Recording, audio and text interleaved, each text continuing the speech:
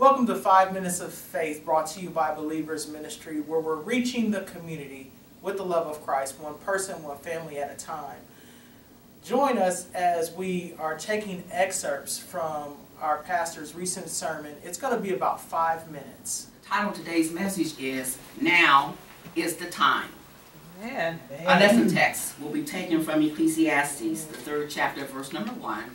And we will be reading this verse from the King James Version. And it reads, To everything there is a season and a time to every purpose under the heaven. Time is a temporary element of life.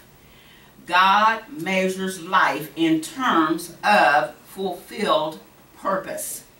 Therefore, everything and everyone has a God-ordained purpose.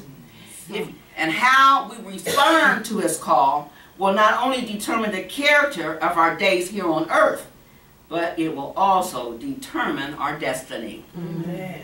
In order to reach our destiny, we must be willing to walk with God. The good thing is, if we do mess up, we can be like Jonah and repent. We can ask God to forgive us, and God will help us out of the mess we made. And He can turn our mess into a message. And sometimes He can turn our mess into a miracle. Amen. Of course, it would be better if we heeded God's word and be obedient to what God says to do, and that way we wouldn't have to learn the hard way. And we could spare ourselves a lot of trouble and pain.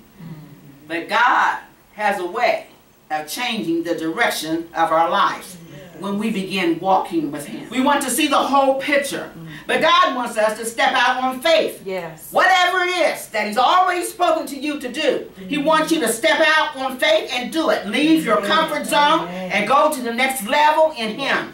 Yes. Some of us know exactly what God has already spoken to us about. Some of us, God is calling us to a new time, a new place, and we aren't willing to step out on faith. But this is your time today.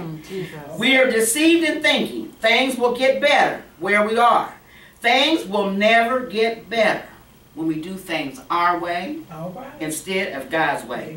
Vented thoughtlessly, anger can hurt others and destroy relationships. If bottled up inside, it can cause us to become bitter and destroy us from within. So it's not always that a person might be venting their anger thoughtlessly. A person could be holding their anger inside, not saying a word, with the grin plastered on their face. Glory be to God. Paul tells us to deal with our anger immediately in a way that builds relationships rather than destroying them. We must be determined to follow Jesus with no turning back.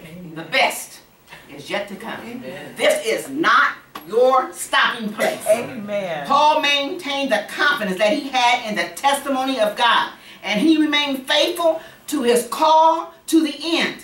And that's what we should do. Run from start to finish. Amen. Be faithful to the call that God has on your life. Yes. Be committed to the end. You got to sing yourself happy sometimes. You got to talk yourself happy sometimes. You got to encourage yourself sometimes. Glory be to God. Hallelujah. You got hope, y'all. Thank you, Jesus. Thank you, Jesus. Our redemption draweth nigh. Yes. We're sealed for the day of redemption. Glory be to God. So when we're walking with God, y'all, we got a new direction. Yes. We got a new disposition. Yes. We got new communication. We got a new determination. Yes. And we have a new destination. Knowing God is personal. Hallelujah. Knowing God is powerful. Yes. Knowing God is life-changing. Yes. We're being changed by the power of God's Word and by the power of the Holy Spirit. Regardless of what you did or did not do up to this point, you can begin today to use your time, talents, gifts, money, resources, opportunities, and yourself to the glory of God and press on, because now is a time. It's a time of advancing forward in Christ.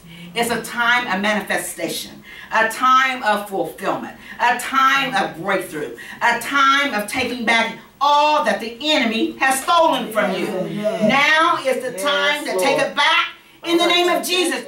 We trust that the word has encouraged you, has impacted your life, And we'd like to extend a cordial invitation to come out and join us in service.